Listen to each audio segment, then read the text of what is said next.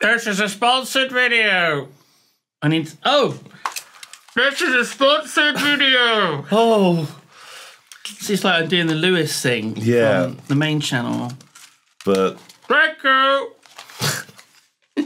Perfect. Hello and welcome. We're having a blast. That's right. You've joined us at the Yogscast. Nice. I like that. Pretty bad. If hidden games are what you seek, the task ahead is not so bleak. When you'll find what lies within the fabled cave of the Game Goblin. But that's just the Game Goblin's thing. You know. Rhyming couplets. I stole that from Warwick Davis. Boom. Who was in The Leprechaun, The Leprechaun 2, The Leprechaun 3. Oh my God, is that My Spooky Shadow? The Game Goblin lives in a cave. Uh-oh. Because you're starting fresh, because you've reset the world by blowing it up. Yeah. So... Just put some points in some idle dude, and then we can read what the fucking thing says. You're gonna get... Don't worry. That was fucking close. That was so close. So clutch. Oh, look, there I am, look. I've come out. Oh. Every time a monster's killed, he gets closer to leaving the cave. When 100 monsters are killed, he leaves the cave for 5 seconds, disabling the deepest of all... So everyone's damage just stops for 5 seconds when I pop out? Oh. Oh yeah, look, the shadow. He's coming out of the shadows. Oh. Wait, we need to set our auto progress Oh on. yeah. Oh, off he goes. Just left the cave. Oh, back in the cave. He approached the cave from the other side. It's just an archway.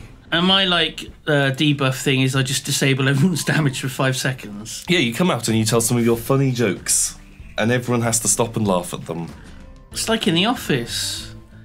It's like, it reminds me of the George Lucas behind the scenes things when he says something and everyone laughs. Oh God. And it's not like that in the Yogscast. no. I don't know whether I'd like that or not. I mean, it'd be nice to get some sort of positive reinforcement.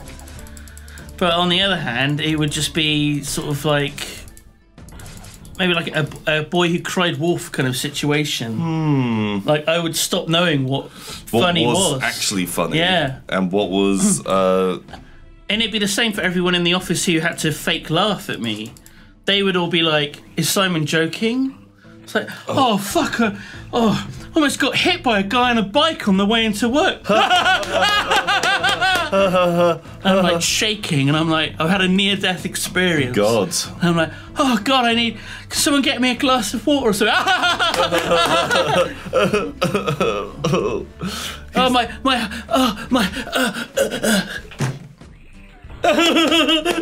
God. Who's the guy? It would be horrific. Ronnie Corbett. Ronnie Corbett? Did he have the guy who died on stage? Frankie Howard died on stage many a night. The guy in the Fez. Oh, Tommy Cooper. Tommy Cooper, didn't he? See, a lot of these old jobbing comedians, they do, working man clubs and stuff. Literally, every fucking night of their lives, they'd be working. Oh, shit. So the odds of them dying on stage in quite a stressful situation is pretty high. Yeah, I guess there's a logic there. Do we have? But yeah, that's the problem. If you're a comedian, you literally die on stage. Because the awkward thing is, dying on stage means also not being very it's funny. Got 2 meanings. Yeah, that's heartbreaking. I don't want to die on stage. Has anyone died live on stream? You'll die in your sleep, Tom. Yeah? Yeah. I spoke to the old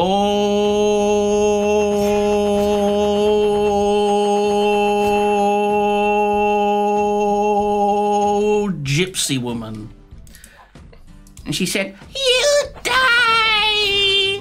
And as she pointed at me, but I actually had a framed photo of you, and I held it up. And it's like, you absorb the death prediction. spell. Wow. Wait, so she was casting a spell, not just predicting. Bless her. Do you believe in, like, you know, gypsy fortune telling? Not really. No. Why not? Explain. Elaborate. I mean, maybe if there was some sort of like you heard of the James Randi, the Randi Foundation. So they have. Okay, first of all, it's Randy with an I, so it's not rude. He was known as the Amazing Randy, and he was. This predated Penn and Teller. Was this him? He would show how tricks were done. $1 million bucks. Yeah. So he like debunking, you know, psychics and stuff. So, and you know, he had a show where he famously would debunk people, and he would just invite psychics on, and they would think, "What's the worst that can happen?" You know, even if he thinks, you know, even if he shows that what I'm doing is complete bollocks, it's still a massive amount of publicity, and there's going to be a small percentage of people that will still believe it no matter what. Yeah. So loads of, you know, psychics and stuff would go on, and he would debunk them, and they'd go away, and they would still actually do quite well out of it. But his thing was that he still has this standing $1 million that's kept in escrow, so no one can touch it until someone actually proves, without a shadow of a doubt, in scientific sort of like setting, you know, in empirical way, that there is some form of like telepathy or psychic power. Yeah, that makes sense. What would be your thing? So I quite like the dowsing thing. The dowsing rod. But what was it that we saw that was it a game we were playing? It must have been a game we were playing. Yeah, where they explain, was it in the arts? It was in Dead Secret, which hasn't gone out yet. Okay. Where they talk about the dowsing rod. Yeah. Like the link to the like the subconscious. Yeah. So dowsing is quite good. It's Thames Water got into trouble because they revealed that they actually used dowsing as a form of finding out water sources. Really? Yeah. Because it works, but whether it works because there's some sort of subconscious thing happening, or whether it works just by pure chance. Yeah, holy shit. A placebo effect of some fashion. Maybe it is. Because like the thing about the placebo effect is that even if you know that you're taking a placebo, it still has a positive effect. Yeah, like it still does a thing. So, no, the mind is a crazy thing.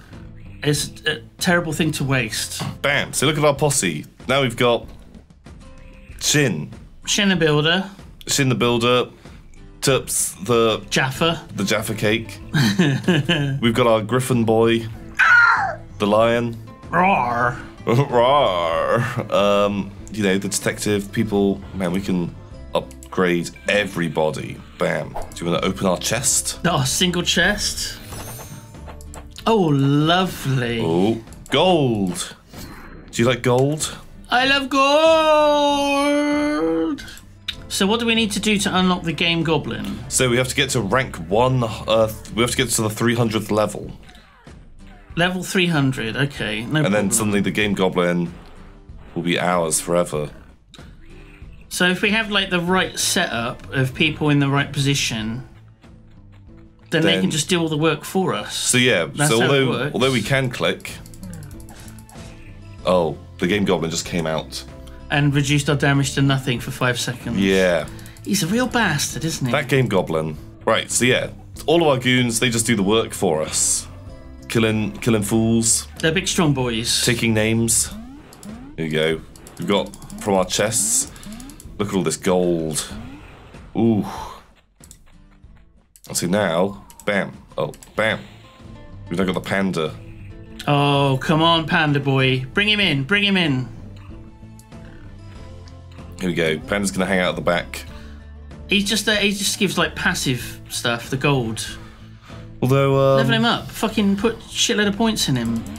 Well, we don't really have a lot of gold. We need to kill more stuff.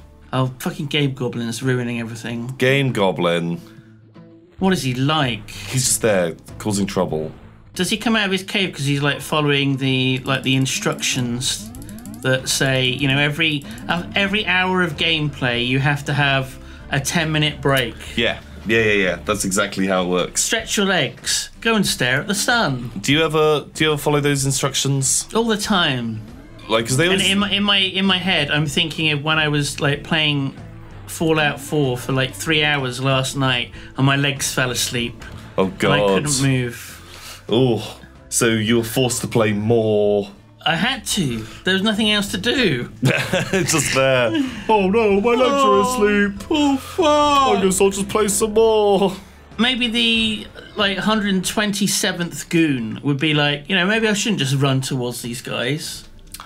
No, they killed all my friends. No, they are committed to their cause. Oh no!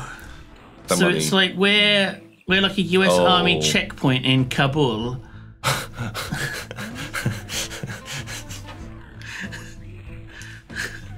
And these guys are running towards us. Right. Yes, that's exactly what this is like. No, this is, we're the Black Friday sale in Walmart. Oh, yeah. And these are hungry shoppers after a good deal. Why are they hungry? Aren't they going to get, like, flat screen TVs? And, So they're not literally hungry. A multi-pack of McCoys. I mean, you can't beat a multi-pack of McCoys. Bam. Well... We're going AFK for a little bit. We got our crew, our big strong boys all together. We need to replace the clicky dude with someone else. Ooh. And then we're good to go. You can buy the Thunder King. Oh my god, you can buy... Bam! Skeletom! You get rid of this guy and suddenly... Bam! Oh, now we've got Skeletom god. leading the charge. Oh my god, you're going to be the first one to take all the damage. Ooh. The Skeleton Reaper. Spawn a skeleton. Increases the DPS of all Crusaders by 200% for 30 seconds when one of the skeletons is killed. Oh my god. We don't have that ability yet, but we'll do it. Oh man, Drew! Oh god, you betrayed us. Great stuff. Well, okay. We'll see you after this quick message.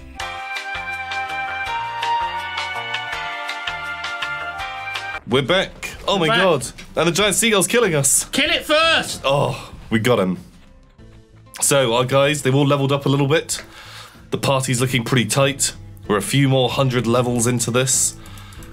Oh my god. And we've got some bucks to spend. And we're spending it all on Skeletom. Wait, what? Boom, the Skeleton Reaper. 20% chance that he spawns a skeleton. Ooh. What are the other ones? What are the others? Is this my skelly friend? Bam. Skelly-friends. Exploding skeletons. He can spawn exploding skeletons. They deal 50% of our DPS to nearby creatures. Okay, so it has splash damage effect. Ooh. Necromancy. He gets to regen our party. That'll be good after we got attacked by the big seagull. Oh yeah. So what's the next ability? Radioactive Decay. Lets the Skeleton Reaper spawn radioactive skeletons, which deal 50% of your DPS to... Skeletons spawning... You're a skeleton, you're spawning skeletons, and those skeletons are also spawning skeletons. Yeah. So, we're on the road to rescue the Game Goblin from his cave, and then he can join our party. Yeah, because that's what every party needs. It needs a Game Goblin. Excuse it me. ain't no party till a Game Goblin party. Don't no a Game party. Goblin party don't stop. Ooh. So are we only up to Nate? Is there no one better than Nate? Nate's Dragon. It says you, Nate. Although, who's like the worst person in our group? Who's like not really pulling their weight? Because you've like... Oh Let's get god, the Nate damage in went here. down. Okay, it's about the same. No, like Nate's like the big boy. Doesn't he and his sister buff each other? Yeah. Like they're here next to each other. And the buddies. Double Dragon. Team Double Dragon? I love their latest video. It's like 8 months ago. Wow. It's not really a thing. Oh, these Game days. Goblin's come out.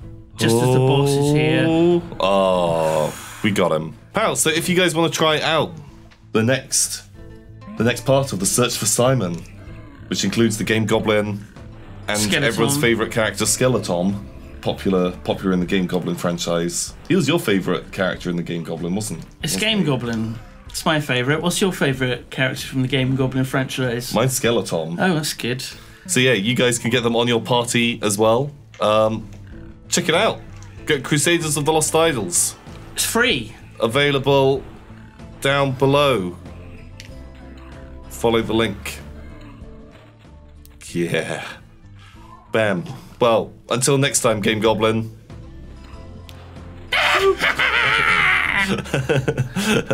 Bam.